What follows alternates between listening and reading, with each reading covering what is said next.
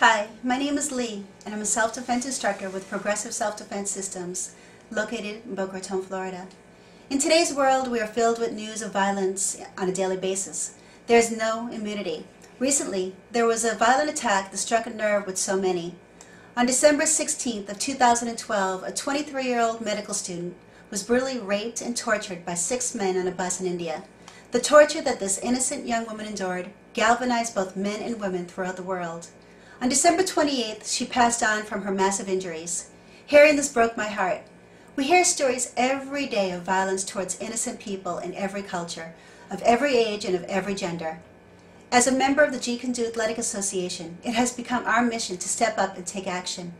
I'm speaking to you today not only as an instructor, but also as a victim, and now as a victor, with the ability to share my story and my knowledge to help others. A few years ago, I was your typical 30-something. I was working in an office, married, and had a great life. In an instant, my life unraveled into something I only heard of in the news or saw on TV or in the movies. I was the one that always thought that it would never ever happen to me. I became a victim in a very difficult and unpredictable marriage. Upon filing for a divorce, my husband took action into his own hands and decided that he would never give me a divorce. In one night, we became a story on the news, and at the age of 37, he was shot and killed. Time passed, and I was still caught in a world of fear. I created my own personal jail and letting violence control my life. Until traveling to Guatemala with my mom and my sister, where my sister was adopting a little beautiful baby boy. Being there, we wanted to take a tour of the city and take in the culture. We thought we had done everything right. We set up a tour with the hotel concierge, who highly recommended a tour guide. The tour was great until we stopped at the market to shop. It was in the middle of the day and the city center was full of people. We were following our tour guide down a set of stairs when all of a sudden my mom let out a piercing scream. Turning around, I saw a man with his hands around her neck.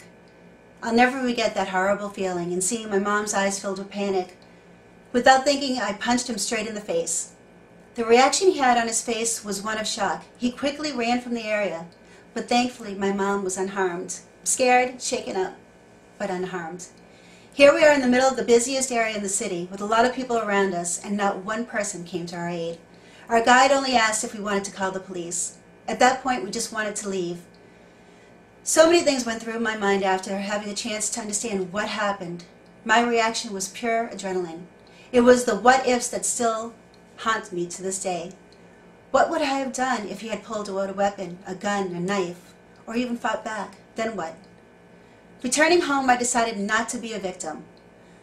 My cousin introduced me to a police officer who was also a self-defense instructor. This is where I finally took control of my life. Self-defense is not about muscle. It's not about hurting people. It's not about playing games, or it's not about having ego or living paranoid. It's about living life with confidence and a sense of empowerment.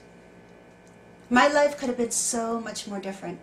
With my husband's death and the scare of witnessing my mom being attacked, these two horrible events molded me into where I am today. I could have easily stayed a victim, depending on others for protection. I chose to take control of my well-being and my personal safety. Many people live day to day with the notion that it'll never happen to me. Think to yourself, what would you do? Call the police? Definitely. But it takes time for them to get to you. They have to call dispatch, then they have to locate you. And that's even if you have a telephone. During all of this, you're still being attacked. The violence doesn't stop. It only takes seconds for violence to strike anyone, at any place, at any time. Learning a few valuable skills and being situationally aware could save your life. This is the time to take control of your life, before something happens. We are brought up to prepare for everything. We buy a dress for the party, buy makeup and lipstick, and do our hair and our makeup, and even prepare for our dinner. This is part of our daily lives. So why not prepare for the most precious part, which is our own personal safety? If you aren't safe, it doesn't matter what you're wearing. It doesn't matter if your hair is perfectly done and you're having the best hair day of your life. None of us are able to predict the future. Live or in a protected bubble or change the behavior of violent individuals. The only thing we're able to do is learn about how to be aware. I'd like to introduce you now to John Riddle of Progressive Self-Defense Systems and Black Belt Instructor of the Year for 2012. He has been a police officer for over 28 years. He's worked everything from SWAT and now as Sergeant. And he's witnessed firsthand the tragedies that take place every single day to the everyday normal person, like you and like myself. Please take the next few minutes and listen carefully as he passes on to you valuable information that could save your life.